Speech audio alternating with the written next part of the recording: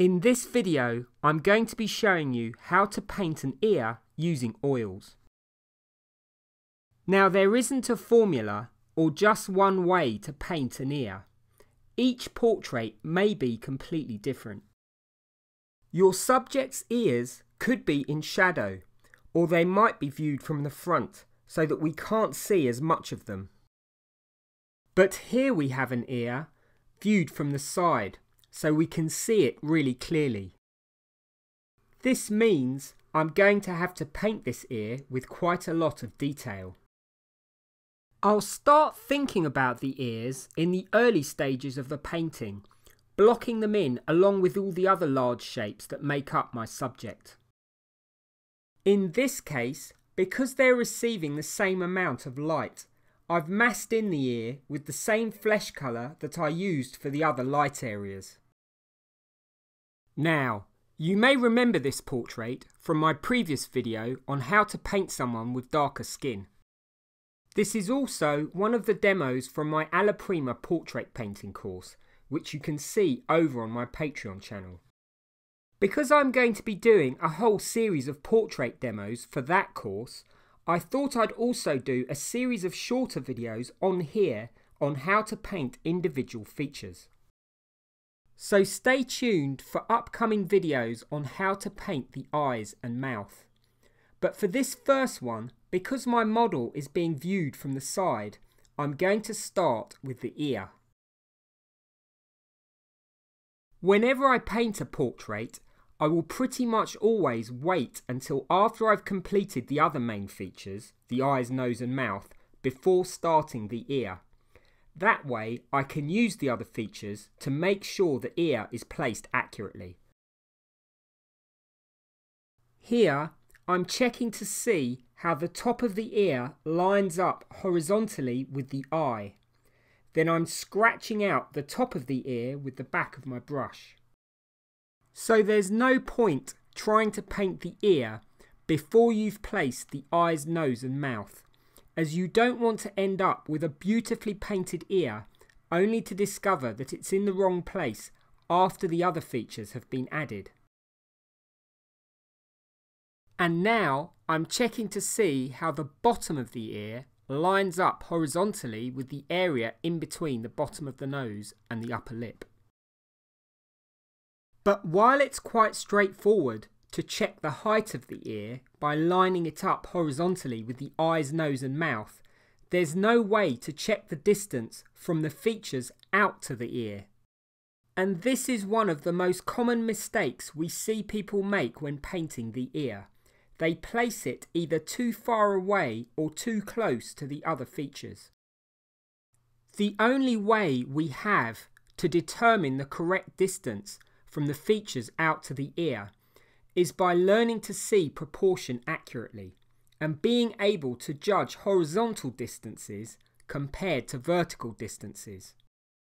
For instance, in this case, I'm fairly certain about the length of the nose, the distance from the bottom of the eyes down to the bottom of the nose. If I can visualize a rectangle from the nose out to the ear, and I get the height to width ratio of this rectangle correct, this will give me the horizontal distance between the nose and the ear. This ability to convert your subject into flat shapes and then judge the height and width of these shapes correctly is absolutely fundamental for drawing with accurate proportion.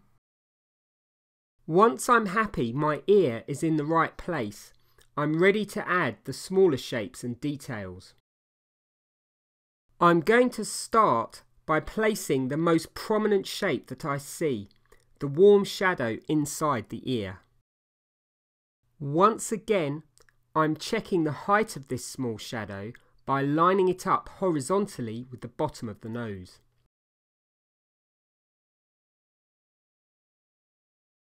Here, I'm using some of the flesh colour for the main areas of light to adjust the bottom edge of this small shadow, making it a little higher.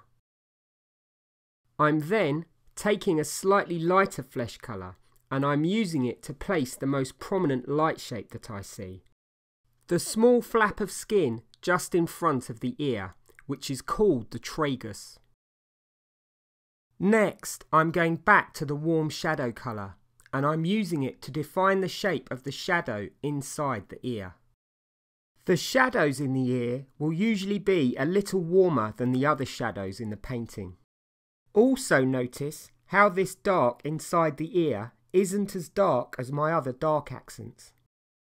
Even though we can see quite a lot of detail in this ear, it's really important that it doesn't distract from the other features, which are the main centres of interest.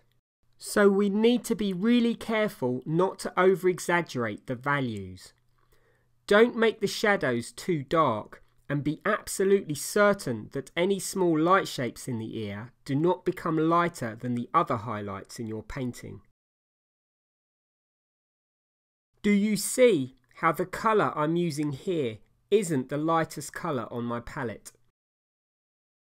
I'm going to use this colour to place another light shape that I see on the inside of the ear.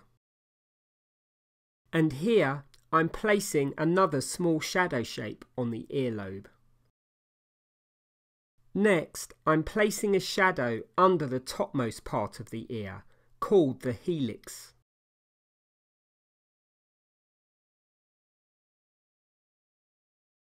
And here I'm placing the small light shape right at the front of the helix. Another thing that's really important if we don't want our ear to be distracting is to try not to get caught up in too much detail.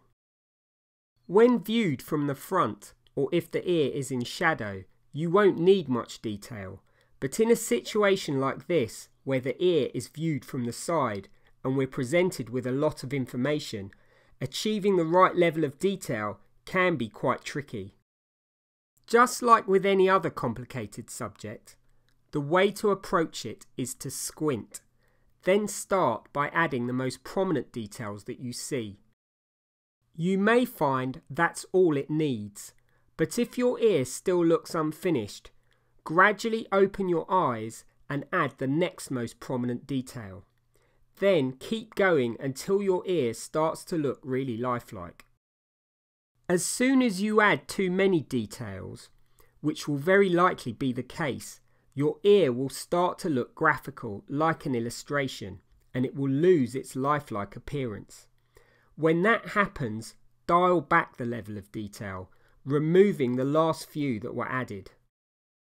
Here I'm placing another small shadow shape, just inside the outer edge of the ear.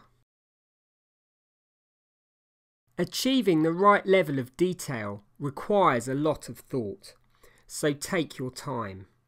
The main thing is to keep squinting and try to restrain yourself from painting every single small piece of information that you see. Also, make sure you don't over-exaggerate the value of your smaller shapes. Here, I'm mixing some black for my subject's hair. I'm going to use this dark hair colour to define the outer edge of the ear.